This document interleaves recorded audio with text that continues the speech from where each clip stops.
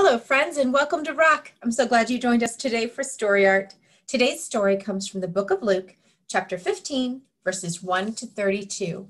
If you have the guidebook, you can turn to page 1080, or you can pick up any Bible in your house, find the book of Luke, and go to chapter 15. So today's story is Jesus teaching crowds of people. And in those crowds were some of the Pharisees who didn't like Jesus too much. And as Jesus was teaching, the Pharisees were telling everybody, "This man up there, Jesus, he eats dinner with tax collectors. That's awful." And then they would say, "That man up there, Jesus, he broke bread with sinners. That is horrible." Well, Jesus overheard them, and Jesus was going to teach them a lesson. So Jesus told things called parables, which are stories that teach a lesson. And these stories are set in the times of the people so they can understand them. So the first one is the parable of the lost sheep. Now, a lot of the people listening were shepherds. They understood how valuable their sheep were. So Jesus said, imagine you have 100 sheep in a field, and you're counting your sheep, and one is missing. What do? Well, of course, you go look for it, is what they said. And what happens when you find it? Well, they said you rejoice and you lift it high and you praise because you found your sheep. And Jesus said, this joy is in heaven when a sinner repents. The next story Jesus told was about the parable of the lost coin. Imagine a woman with 10 silver coins. She's inside her house and she's counting her coins and she realizes, one is missing. What does she do? Well, she looks everywhere for this coin. She gets out the broom and she sweeps under the furniture and she looks behind things and up high and down low until finally she finds it. And then what does she do? Yeah, that's right. She rejoices. She found her lost coin. This joy is in heaven when a sinner repents. That's what Jesus said. Now, the third story Jesus shared was the prodigal son. Remember the parable of the prodigal son and his brother? So we have a rich man who has 2 sons, and he has lots of money, and the sons are going to inherit all that money one day. Well, the youngest son is bored with life, and he begs his father to give him all his money right now. And his father loves him, so his father does. And oh boy, this youngest son, he went out to the city and he spent the money on everything and had fun and bought the best of things, and soon there was no money left. And then to top it off, a famine hit, which means there was no food. So this youngest son had nothing to eat. So he started to work at a pig farm.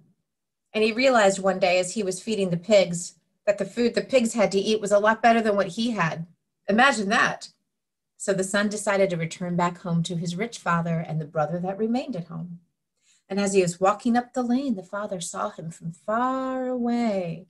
And the father said to everybody, "Go and kill the fatted calf and let's have a party. My lost son has returned." And that's exactly what they did. Well, the older brother was a little upset because he didn't spend his inheritance. He stayed with his father and took care of him and took care of the farm and took care of the servants and all the animals and everything.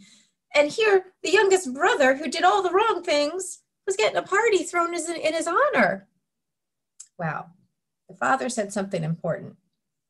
My son that was lost has now been found, and I am going to rejoice. And Jesus was saying that that's what happens in heaven too. This joy is in heaven when a sinner repents.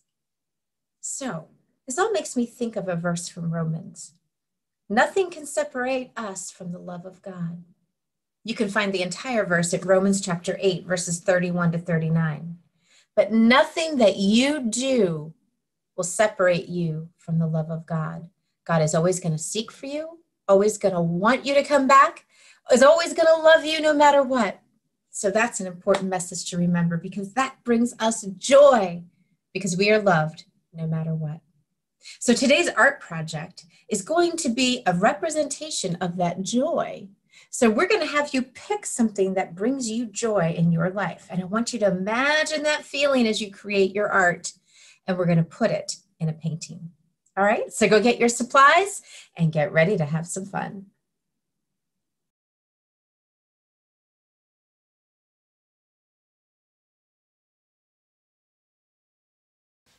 For today's project, you need quite a few items. So to begin with, you need a bowl of water and you need a palette of paints. It's also best, because we're working with paints, that you have your surface covered with wax paper or parchment paper or newspaper, just to make sure your table is kept clean. You'll need the largest paintbrush that you have in your house. You'll also need a pile of paper towels cut in half, scissors, a pencil, the black construction paper that is in your packet, and your stencil packet, which looks like this. There's a paper clip that holds a clear plastic sheet, some silhouette figures, and a long piece of paper. So to begin, we're going to set the black paper aside. That is going to be the last thing that we need. And we're going to separate our paper clip and the other papers. What we're creating is a stencil piece of art, and we're focusing on the joy that we feel when we do things, because we know that when we say we're sorry, God rejoices, all of heaven rejoices. So we're going to try to make a piece of art that represents the joy that we feel inside, so we can remember this. So in the silhouettes, you can choose a figure that represents something that brings you joy. It might be playing a sport, it might be dancing, it might be swimming.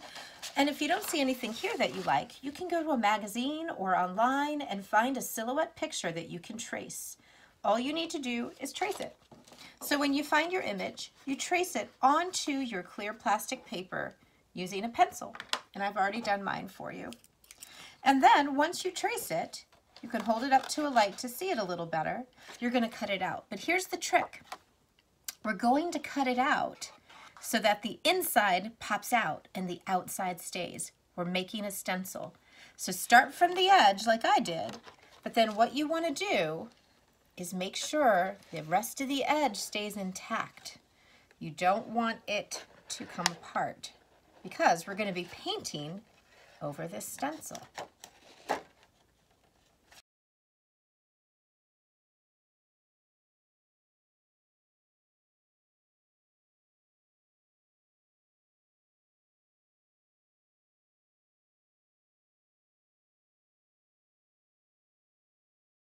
So you're going to take the part that you cut out and put it aside, because we no longer need that. And then you have your stencil all put together. Now, if you have a piece of tape, you can tape the part that you use to cut in, because that you don't want the paint to be. You only want the paint to be where the opening is, the negative space. So I have chosen these colors to do my stencil painting. You can choose any colors that you like. Just make sure that your last color you use is black. That's very important. So what we're going to do is just place your stencil on your white page wherever you'd like to. And you're going to take your paintbrush and you're going to dab it into whatever color you want to start with. And then you're going to gently just dab the color along the stencil. Doesn't have to be super heavy. It can be a lighter kind of paint. If you press the stencil around the edge as you go, it'll make it more crisp at the edges, which is what we want. And this paint will wash off from your skin if you get it on. It's not good to get it on your clothing though, so maybe be a little careful about your clothes.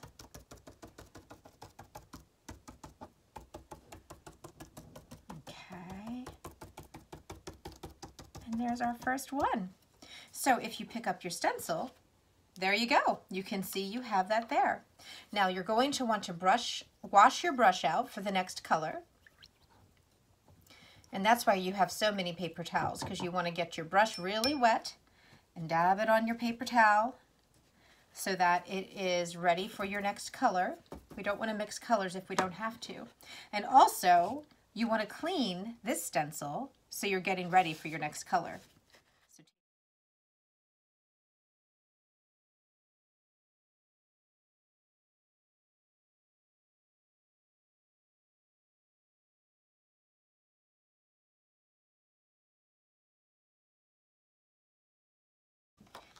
After you have cleaned and dried your stencil, you can go ahead and put your stencil at another place on the page.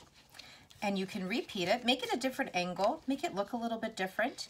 And you can even overlap your stencils once they dry You can put yellow on top of blue, and then it'll blend in as a little bit of green. So let's do that now. Let's see if we can do that here. So we'll put this stencil here. We're going to get a little bit of yellow on our brush, and we're going to dab it this way.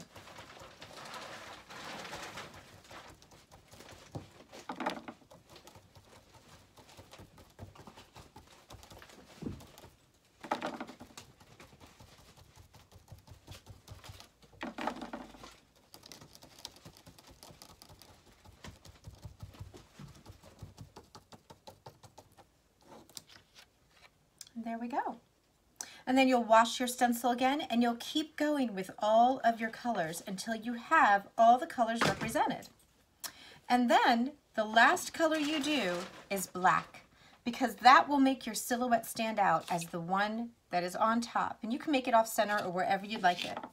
Then when you're all finished with this, you can mount it onto your black paper. You'll need to use the scissors to cut your black paper to make a nice frame. And then you'll have your painting of joy to remind you the joy that God feels when we say we're sorry, and God always gives his love to us.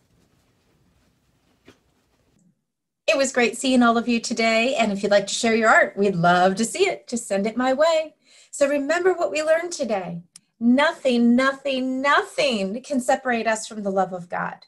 No matter what we do, no matter how badly we sin, God is always there for us, waiting for us to return to him with open arms. And that's where the rejoicing happens. So go out there and have a great week this week. Let's do a closing prayer. The Lord be with you.